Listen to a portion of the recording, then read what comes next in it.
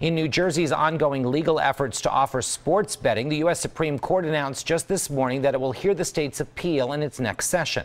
New Jersey has been battling for years to make sports betting legal and its casinos and racetracks, but 4 major sports leagues and the NCAA twice sued New Jersey Governor Chris Christie after he signed the legislation.